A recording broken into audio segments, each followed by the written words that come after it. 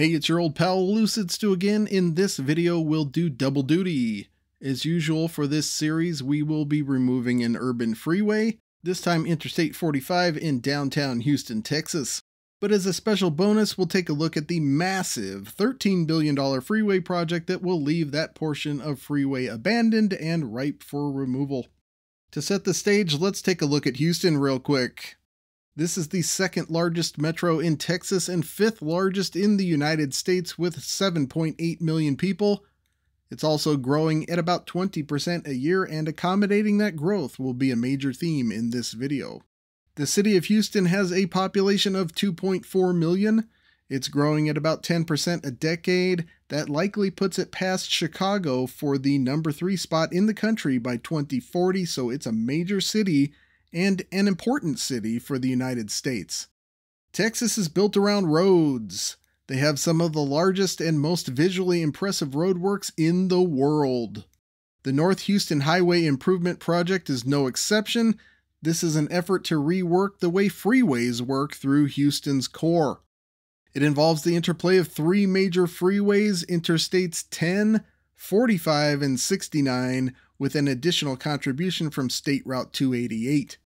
Currently, these freeways surround downtown Houston with 4 major junctions, one where Interstate 69 and State Route 288 merge into the same right-of-way, and then one where each interstate meets up with the other 2. This will be replaced with a new setup that routes Interstate 45 around downtown Houston's north end instead of the current route around the south end. This will be accomplished by running it parallel to Interstates 10 and 69. On the south end, near the current junction of Interstates 10 and 45, this is complicated by the presence of State Route 288, which is a toll road. Those 3 will move parallel with each other below street level on downtown Houston's east side.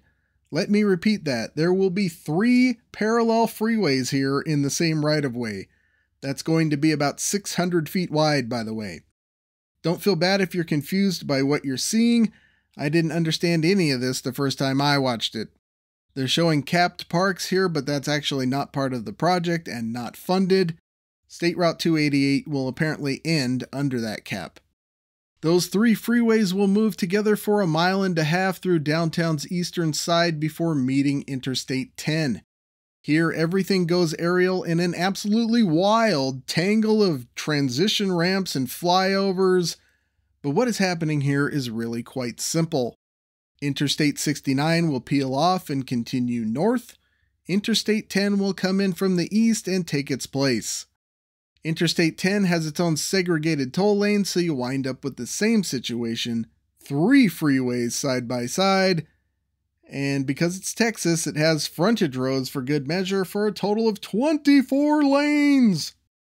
That then enters another interchange. This time there are ramps connecting to downtown where the current Interstate 45 exists. However, once this is done, the part of Interstate 45 that curves around Houston's south end will no longer be in service. That's the part we'll remove in a bit. After that, I-10 and I-45 split. I-10 continues east, I-45 curves north to be reworked all the way to Loop 8, 12 miles away, and all is right with the world. Project documents indicate that the old portion of Interstate 45 could be removed, which indicates to me that funding for that doesn't yet exist. Let's hope they don't let it rot. As always, we'll investigate 3 options. We have a mile to work with, so we'll look at those options one by one. A linear park doesn't make much sense here, but what if we replace the freeway with transit? I have a rail line coming into the former interstate right-of-way from the south at Crawford, with some development and a park in the spare space currently consumed by the interchange with Interstate 69. That would then run 9 blocks, crossing the Red Line route and a dedicated bus lane before turning on Louisiana Street and hooking up with the rest of the system in downtown from there.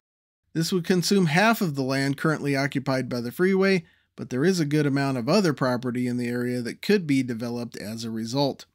The next option would be development in line with what is already in the area. This varies from parking lots to a 21-story condo tower. This would allow downtown Houston to seamlessly blend with the more residential quarter to the southwest. And lastly, we'll amp up the density. Unfortunately, without additional transportation options, this doesn't seem particularly practical. It also looks out of place with the surrounding area largely dwarfed by the new bulk.